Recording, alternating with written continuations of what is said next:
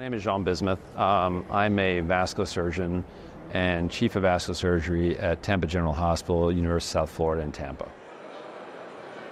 So acute limb ischemia is essentially a thrombotic event that threatens a limb. Now, usually there's something underlying that's caused it, but sometimes it can be something that embolizes from the heart, from the aorta, something up north from its trajectory.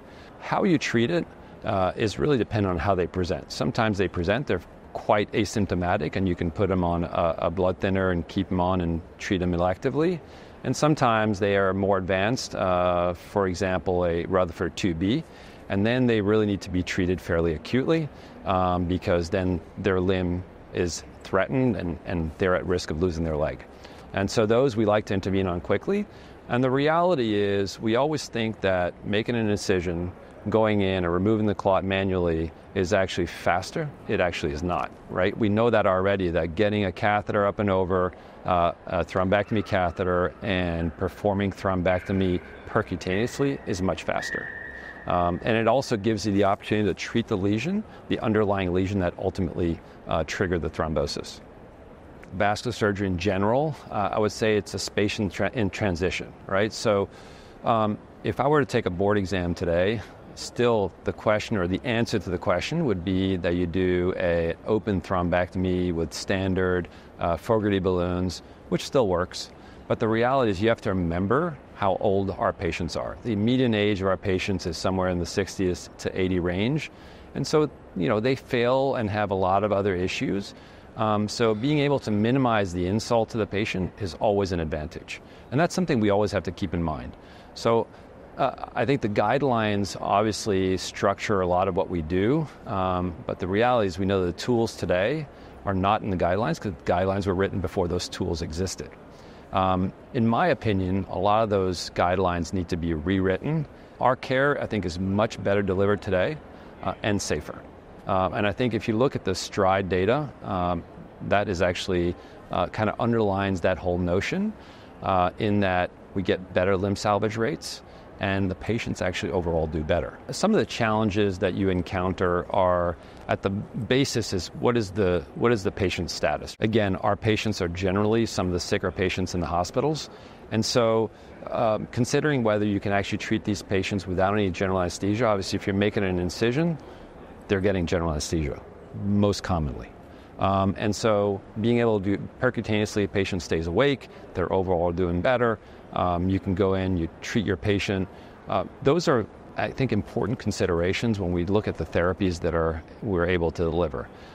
It's no different than if we use thrombolytics. Obviously, that's also percutaneous, but you have the risk of bleeding that's more significant.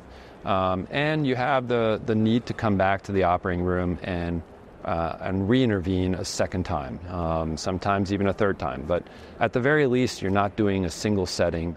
This is a space in evolution. I think there are a lot of different companies that are either on the market or coming on the market, and there's great competition for this area because there's great benefit to the patients. So we know that the market's going to be huge, and it's going to continue to evolve. Computer-assisted vacuum thrombectomy is essentially the acronym for Penumbra, and what that means is you have a computer algorithm that actually detects clot. And so what it does is it gives us auditory and visual cues that allow us to respond to the treatment that we're delivering.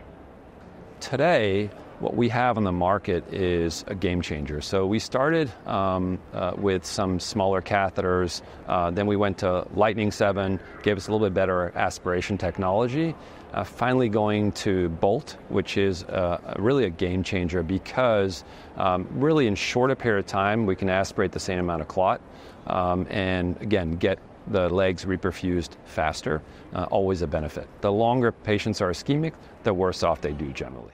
When I started using aspiration primarily for ALI, we had Lightning 7, which was actually already a good tool. The biggest difference between Lightning 7 and Bolt is Bolt has the ability to modulate pressure, whereas Lightning is just continuous aspiration. And although Lightning was already a great tool, Bolt has actually changed our ability to not only how much clot we were able to remove, but the speed at which we were able to remove it. And that really is an important feature in terms of our ability to revascularize the limb as quickly as possible. The STRIDE data is important data, but really what we need is more data. And the data not so much to say that one is better than the other, which I already think it is, but it's important for us to be able to change the guidelines. And before you change the guidelines, it doesn't become a standard, and you want it to become a standard. And that's an important element. As clinicians, I think we globally know that aspiration works. We also know that patients overall do better. But it's important to put pen to paper and actually publish that. And until we do that, it doesn't become the standard of care. So in the context of, do we stay with the old or do we move on to a better therapy? I think the answer is clear. We move on to a better therapy. There's no way that we can justify continuing unless there are reasons not to, but I think new data and broaden the spectrum of the data is going to help us underline the data from STRIDE and give us the ability to actually change the algorithms and the guidelines.